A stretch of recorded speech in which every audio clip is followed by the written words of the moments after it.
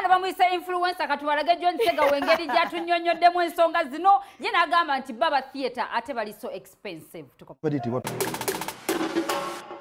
Obulamu bulungi. Obulamu tugezaako. Weeyagala? Tetweyagala. Tukola mirimu. Okay. Ki ekireetera drama okuba nti oba oli awo abantu abamu baatuuka ne bamusuula ne badda mu stand-up comedy? Ali expensive. It's very expensive. Stand-up comedy is cheap. Okay. Mubeera abantu babiri ne muyiyayiya ebintu byammwe ebyekisiru ne mubitwala ne audience erirede okureceiving ebyekisiru. Okitegedde? Okay. Theatre is different. Tubitegekera abantu abasomako abantu abayivu abasobola okuinterpretinga because it is literature. Okay. Okay? Olaba tugenda mu masomero obutabo bwe tusoma. How do you interpret that? Kati naffe kye tukola mu theatre. Waliyo hidden meanings nyingi nnyo eziteekeddwa mu muzannyo. Kakati you need a sober brain to interpret that. N'abantu bennyini abazannyo kibateekamu.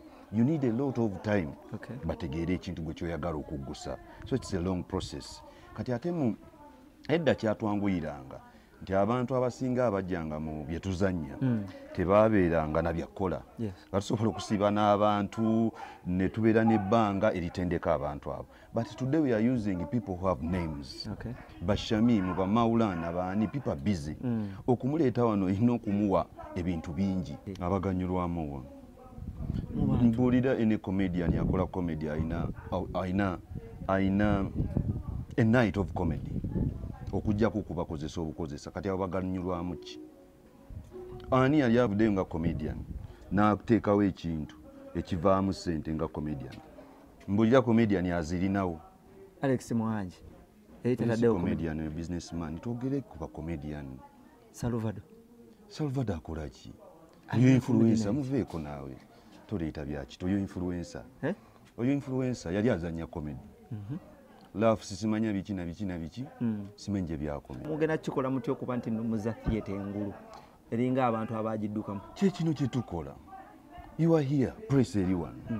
Yali ebadde luddawo. Okitegeera? Mileage gye mutuwa yenu. Tukoze several interviews batuhostinze ku YouTube na biki. Babadde tebatuwa budde obwo. Abali mu comedy bonna bakibogwe acting yaabwe gwe batunuulire. Actor omulungi ali mu comedy ali ogwo. Maulana. Because yes, comedian. He's a seasoned, well-groomed actor. Okitegeera? Tikyova olaba. Yes, skits and sketches ezaakola ziri dramatic and different. Abalala ba wordsmith batunda bigambo. That's not drama and they should not be part of us and we should not discuss them. Let's discuss an establishment which has discipline, okay? Which can propel ekisobola okusitula omuntu yenna wholesomely. You cannot have 2 hours of an experience ku simu.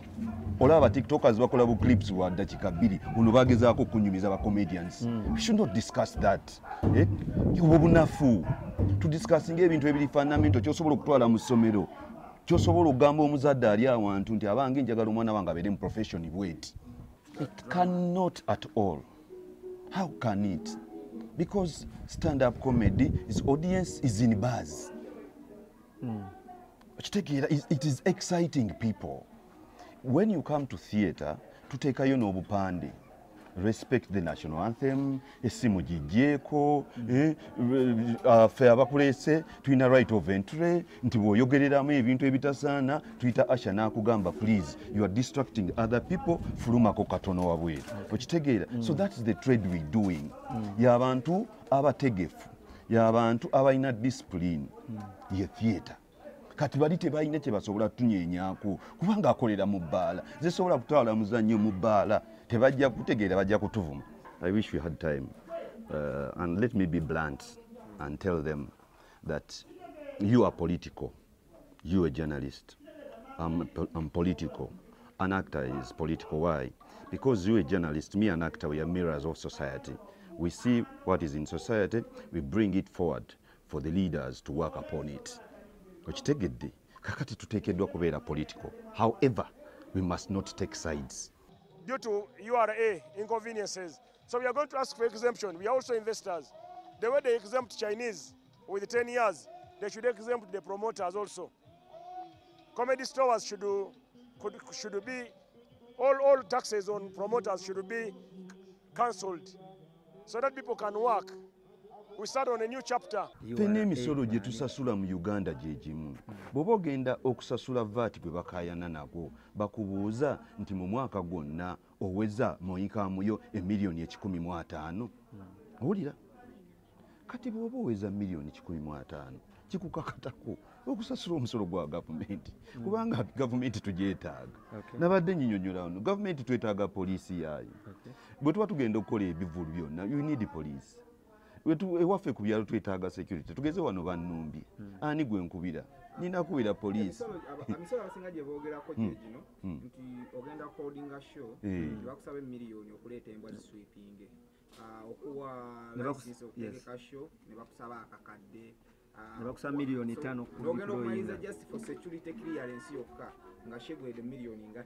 Anti lwakuba ffe twagala kwefaako fekka okitegedde kankubuuze ezo embwa ze baleeta okuswipinga tezirya tebazijjanjaba bagambye buli lunaku ze swipinga nabo ke bafunyeeyo omulimu ne basaba akakadde bazizza musango ki ekitegedde ffenna byakukwanaganya kusobola kwesitula ne poliisi si eri obulungi ennyo kati embwa gwe wali obatuuseeko ne bakubulira ebizibu byabwe so babwobawaayo akakadde ne bagula ennyama y'embwa ne bazijjanjaba veterinary doctor najja n'azikebera enkeera zigende mu kivulu ky'omulala zimuyambe gwe naawe oba otadde ettaffaali ku Uganda.